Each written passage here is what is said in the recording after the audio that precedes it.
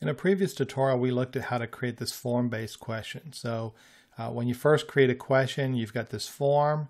I can add my question in here, my choices, customize my feedback, and in this case, we added a picture. And then you can see this kind of gives me that form-based look. So let's preview this. And you can see I've got this kind of standard form quiz question look. And that's fine if I want to do real quick quiz questions. But let's say I want to do something that's more custom or meets the needs I have. So what I can do is in Quizmaker, I can go from form view to slide view. And so what slide view does is it gives me a view of the slide, and I can edit it similar to how I would work with Storyline or PowerPoint. So what I have here is my text boxes. I've got my form for the quiz, and I've got this picture in here. So I may not want this particular look. I may want to create something that looks different. So that's what we're going to do right now. So the first thing I want to do is I'm going to delete this picture, and I'll just get rid of the template element as well. So I've got that. Now I want to put my fruit around the screen and let you choose the fruit visually rather than using the form. So when I select this, you can see I've got this kind of outside border. That's my form. So I'm going to make this a little wider so I can move my objects around. And you can see I've got apple, banana, orange. I'm going to hit Shift and select all three of them. And then I can drag these over. And so now these are individual items that I can move within the form. So we're going to grab the apple and move it down here. We'll do this. We'll put the banana up here, and we'll take the orange and we'll move the orange here. So now I've got my text. It's moving. You know, it's where I want it laid out. What I can do is add some images. So I'm just going to go to Insert.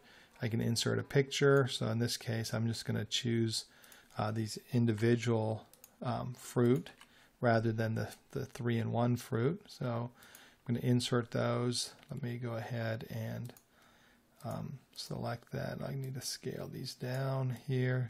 So I should have done that before. So I can do them all together. Okay, so I've got my apple. We'll put the apple here for now. And we'll put that on top of here. We'll put the bananas right here. And we'll put the orange right here. So you can see I can create my own layout and look for the slides. And again, because this is like a slide in PowerPoint, I can put whatever I background, and I can do all sorts of things to dress up the look of the screen. So I'm not stuck with that form look. Now the other thing you can do, is a lot of people do when they do this, is they cover up the text. So now instead of having a text-based question, you've got an image-based question. Now one thing you want to keep in mind if you do that is you'll notice we've got the shuffle option here, so I can shuffle the answers. Let's see what happens. I'm going to put the apple, banana, and orange up here. So if we preview this, you'll see it's shuffling the answers. And because it shuffled the answers, the pictures aren't lined up. So the pictures aren't shuffling, just the choices are. So if you end up doing something where you've got images and text and they need to be together, you want to make sure that you turn the shuffling off just so that the answers and the pictures are linked together. Otherwise, they're going to get all the questions wrong and they'll be complaining, and you may get fired. So anyway, so that's working with customizing the screen. Now, you can also modify the feedback. One thing you'll notice in slide view is that you have the correct and incorrect feedback layers. So at this point, you can change the stuff on the screen here.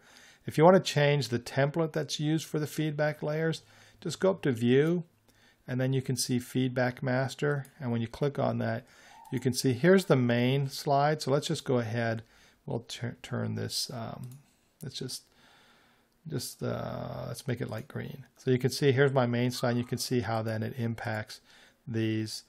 You can get rid of this. You know, I'll delete it. There's all sorts of things you can do with that. And then you can modify the specific feedback. So here's the correct feedback. Let's say for the correct feedback, I want to insert a check. So I think we have a little check mark. So I can insert a check mark here. And then that just lets me know that's my correct feedback. So If we close this, we'll notice here on correct feedback, there's a check mark. On incorrect, there's not. If I wanted to put an X in there, I could do that. And so a lot of things you can do with the feedback layers there as well. So you can customize the screen itself, and then you can customize the feedback. And so visually, you can have something that looks more than like it would if you were using that form. The other thing you can do on feedback, if you go to form view, you could get rid of all the text here in feedback and then go to more. So get rid of the text here. If you leave it blank, you could branch to a specific slide. So you can put a blank slide and put all your feedback on the blank slide. And then when they answer the question, if they get it right or wrong, you can direct them to a specific slide rather than give them the feedback. So a lot of neat things you can do with that to customize that.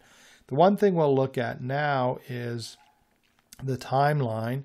And the timeline's pretty basic. Timeline represents the timing of the objects on the screen. So for example, we've got the fruit here. And let's say I want the fruit to come in at 1 second intervals. So I've got my apple, and then I'll have the banana come in. But I'm going to move this over to 1 second mark. We'll take the orange and we'll have that move over to the 2 second. Oops. We'll have it move over to the 2 second mark. So the way the timeline is going to work, it's going to drag across here, and you'll notice that the apple's there, the banana is going to come in, and then the orange is going to come in. So if we preview this, you can see the way the timeline works. And so 1 second, 1 second. And if we wanted to add animations to that, we can select all three of these. We go to animations, and we can have some entrance animations. So let's say we want them to grow in, right? So let's preview this. So they're going to come in, they're going to grow. Zoom, doom, and doom. And we can also do exit animation. So to have an exit animation, we need to have it. Oops, let's see here. We're going to have this. Let's do this. We'll have it come and go at intervals here. So we'll just have this one drop off after a second. So we're going to select these again.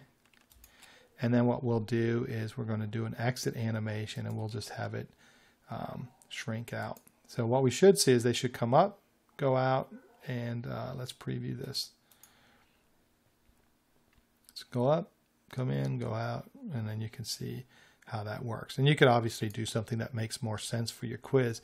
But basically, that's the way the timeline works. So you can have time objects and when they come on or off the screen.